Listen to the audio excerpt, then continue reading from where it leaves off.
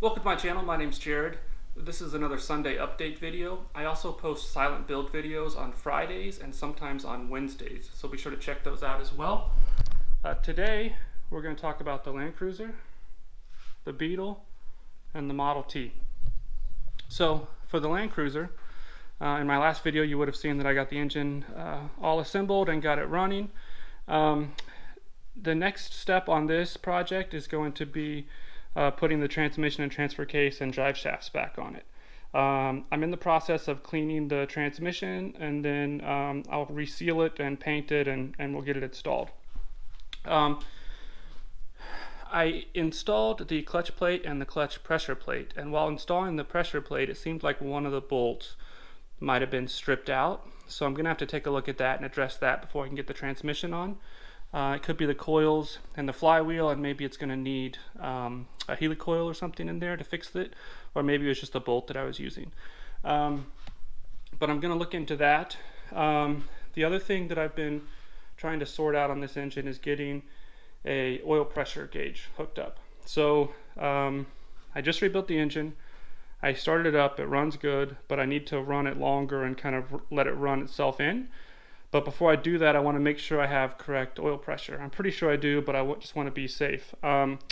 So I bought a manual oil pressure gauge, which I assumed would work no problem. But the fitting that goes into the block is just slightly too big. Even when you compare it to the size of the threads on this sending unit, they appear to be the same, but this one is kind of tapered and this one is not, and it just won't go in there. So I'm going to either have to come up with some kind of adapter to get this pressure gauge to work on this engine, or maybe I'll have to take the gauge cluster out of the tub and try to wire that in to this sending unit so that I can get oil pressure reading. If you guys have hooked up a manual gauge like this to this engine, let me know how you did it. I'd really like to use that gauge. It's more accurate and it'd be a lot easier than trying to get the instrument cluster wired up to work. So that's pretty much it for the Land Cruiser. Like I said, once I figure out that, then I'll run the engine. I'll probably do that as part of a video maybe, so you guys can see the results on that. But then we'll get the transmission back in it and get this thing to where it's almost ready to start moving. After that, it'll be working on the body. I'll do the body work on the body. I'll get the tub mounted on the frame. Then it can be moved in and out, and then I'll start working on the body work and painting for all the other panels, the fenders, hood, all that stuff. So that's the Land Cruiser. The Beetle, still here in the garage, making progress. If you haven't already, you should watch the video where I tore down the engine. Basically, I pulled the heads off, and I was hoping that I could get away with just replacing the seals on the push rod tubes and putting it back together. But once I took it apart, I discovered some rust and some pitting in this cylinder. And so after discovering that, I pulled the cylinders, pulled the pistons, and the plan was to just hone out that cylinder. Well, hone all the cylinders, and then put new rings in it and keep moving forward. But when I looked online to order the rings, I discovered just how cheap it is to replace the pistons and everything. So I ended up ordering a set of pistons, rings, and cylinders that are slightly larger. It's going to bump it up just a little bit over 1600 cc, but it should still be able to work just fine with the single port heads and the small original carburetor. But anyway, so I ordered that whole piston ring cylinder set for like 150 bucks. So once I get those, you know, the plan is to put it back together. However, I got a message earlier today, or a comment on that disassemble video, and somebody said, hey, was that a crack in between the valves on that cylinder head? And so I came out here and checked, and sure enough, there is a crack here on this head. Now there's like this ring here for the valve seats, and they're not cracked, and they seem like they probably seat just fine. And so this crack here is maybe just fine. Maybe it doesn't hurt anything being here. But I'm concerned about it, and I don't really want to have to take this all apart again because of something like this. So I'm looking into my options as far as maybe new heads or maybe repairing this one. I'm not really sure exactly what's going to happen there. But I'll figure out what the best solution is to move forward with that, and then I'm still going to hopefully get this resolved and get this engine reassembled and back in the car pretty quickly, because I do want this thing to be able to move pretty quick, because I've got other stuff I want to do on other cars, and this is a spot that I need to do that in. So anyway, hopefully I'll get that sorted out soon. I will be doing one video where I assemble the whole engine. I think I'm going to put the new pistons, cylinders, heads, everything on it, all the tin, hopefully get the whole thing reassembled in one video. So that's going to be one upcoming video. There's also going to be an upcoming video on the transaxle. I'm going to pull that out of the car, reseal it, and I've got new mounts for it. Then there'll also be a separate video where I rebuild the carburetor for the engine. So that'll probably be the next video on the Beetle, will be the carburetor while I'm waiting on all the parts for this engine.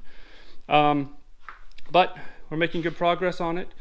And like I said, I'm really going to try to push this thing along and keep it moving so I can get this thing to drive out of the garage pretty quickly. So onto the Model T.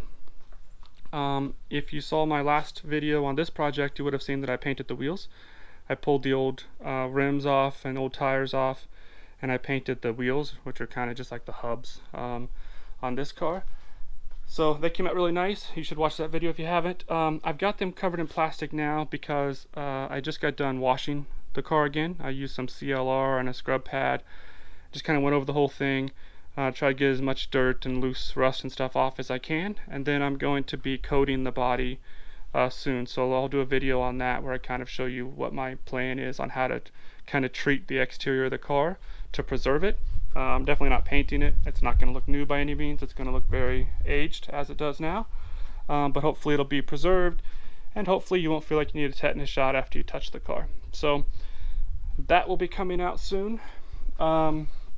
You can see here real quick, this is the transfer case and transmission for the Land Cruiser. It's still a little dirty, but I've already put a lot of time into cleaning it, and I've still got some more to do.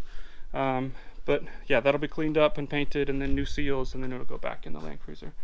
Over here on the Model T, you can see I've been trying to get this fuel cap out. This thing is completely seized and stuck in there, and it's all broken.